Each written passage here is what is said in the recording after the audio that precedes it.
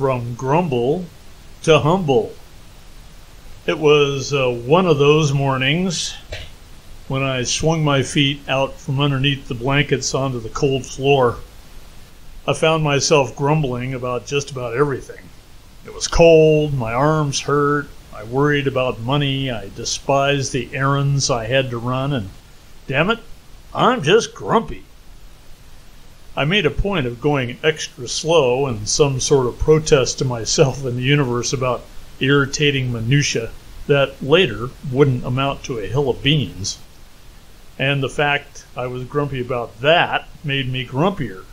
I was just having a hard time snapping out of the polarized mind warp I found myself in. Coffee. That'll do it. I made a pot and sat down at the computer with the steaming cup o' cheer. Still irritable, but far off in the distance I could see a glimmer of better moods ahead. I skeptically decided to listen to a meditation I received in my email inbox from Emmanuel Dogger entitled Activating Your Money Magnet. I could feel weird resentments and more grumpiness rising up, but I went ahead and listened to the 20-minute meditation. It was actually not bad. Mainly, and thankfully so, Mr. Dogger focused on the essentials: self-love, honor, and respect.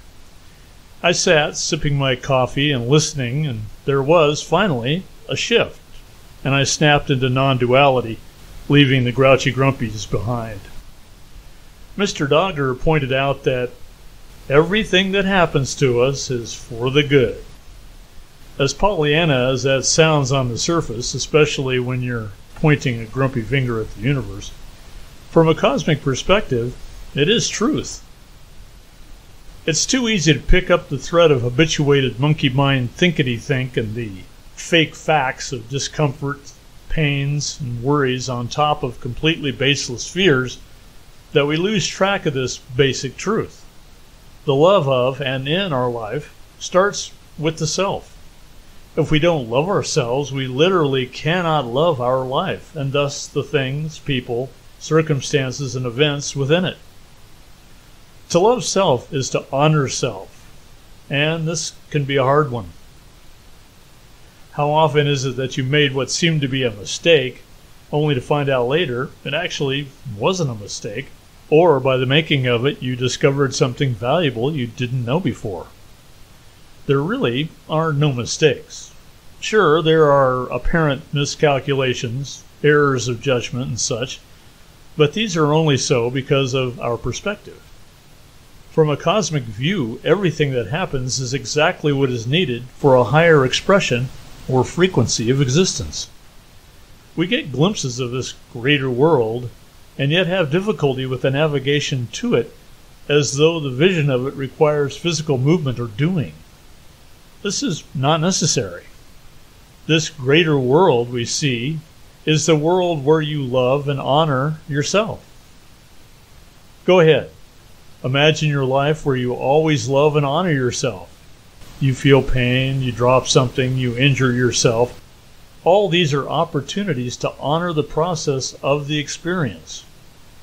These things deepen the experience of self and result in greater compassion for your life and for the lives of others who may be having a much tougher time of it. By honoring life and our place in it, we can feel gratitude, and that gratitude faces us towards the cosmic gateway of a greater life and a higher world for all. I finished my coffee and rose from my chair, only to knock the empty cup off the desk onto the floor intact.